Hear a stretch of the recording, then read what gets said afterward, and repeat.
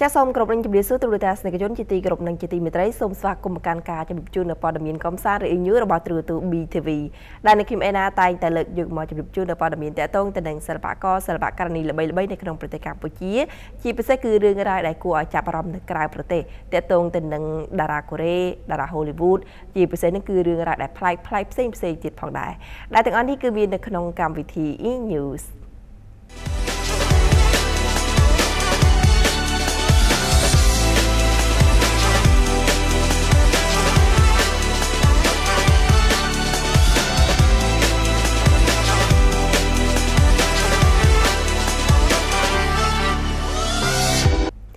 ចាទស្សនិកជនជាទីគោរពនិងជាទីមេត្រីសម្រាប់ព័ត៌មានដំបូងដែលព័ត៌មានកំសាន្តនឹងលើកយកមកជម្រាបជូននៅព្រឹកនេះផងដែរគឺតាក់ទងទៅនឹងនាយតាក់ស៊ីដែលទស្សនិកជនក៏ធ្លាប់បានលេចដំណឹងជាច្រើននៅក្នុងតាមបណ្ដាញសង្គមក៏ដូចជានៅតាម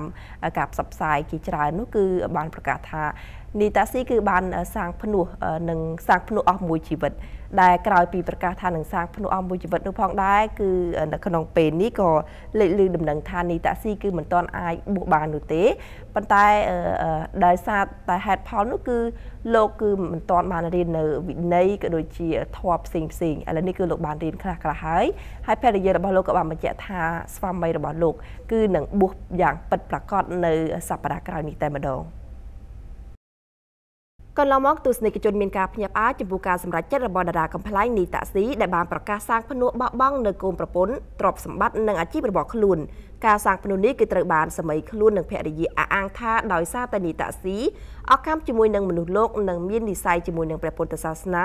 មិនមែនដោយសារតែមានចំនួនជាមួយនឹងភរិយាដោយពាក្យចចាមរាមនោះទេកន្លងមកគ្រួសាររបស់អ្នកនាងគឺរស់នៅមានសុភមង្គលគឺមិនមានចំនួនអ្វីដែល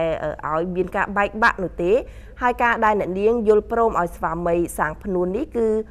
មិនមែនមានអ្នកទី3ដោយពាក្យចចាមរាមនោះដែរបន្ទាប់ពីប្រកាសសាងភ្នួភ្លាមនាយតាក់ស៊ីគឺមិនទាន់អាចសាងភ្នួបាននោះទេ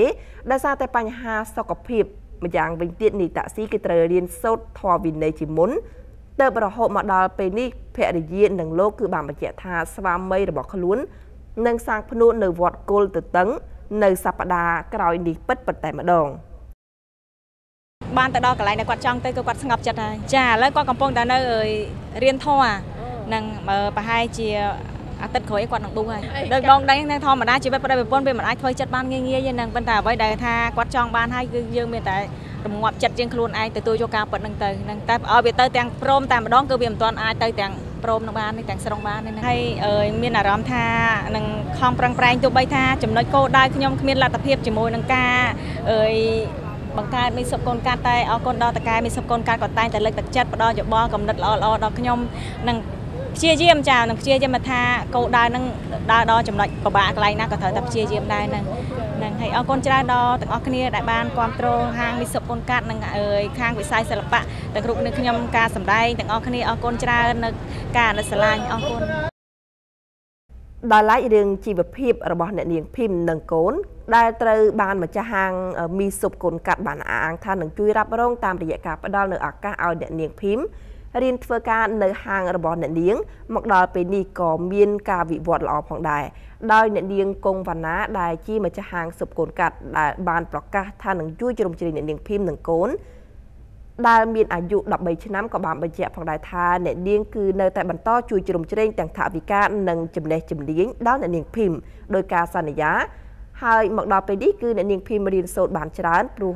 ថាពូកែតស៊ូព្រមទាំងព្រមធ្វើការដោយមិនរើសអើងនោះទេ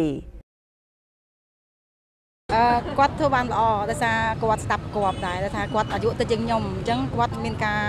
បើថាការងាររស់ស៊ីហើយជាគាត់អត់មានបទពិសោធន៍ទេអញ្ចឹងឲ្យគាត់លាងចានគាត់រៀបបន្លែចាបន្ទាប់មកគាត់អាចទៅនេខ្ញុំរៀនគាត់គិតលុយរៀនគិតលុយកុំព្យូទ័រព្រោះគាត់អត់ចេះអង់គ្លេសចេះអីទេចាអញ្ចឹងខ្ញុំជួយគាត់គាត់ថាទោះបីមិនបានច្រើនក្តីបានតិចតួចក៏ជាការជួយចាពីចិត្តរបស់យើងទាំងស្រុងมันមានគេថាมันមានការធ្វើគាត់យកទៅមុខឯអត់ទេគឺมันមានថាមានកំណត់មួយថាជួយសង្គមឬក៏ជួយគាត់បុគ្គលណាម្នាក់គឺយកទៅមុខអត់ទេគឺតែស្មោះសរតែម្ដងចាគួរឲ្យកត់សរសើរផងដែរចំពោះម្ចាស់ហាងមីសុបកូនកាត់អ្នកនាងកុងវណ្ណាដែលតែងតែធ្វើការងារមនុស្សធម៌កន្លងមកមិនត្រឹមតែជួយដល់អ្នកនាងភីមនោះទេក៏បានចូលរួមនៅសកម្មភាពជួយដល់សិល្បករជាច្រើនទៀតផងដែរ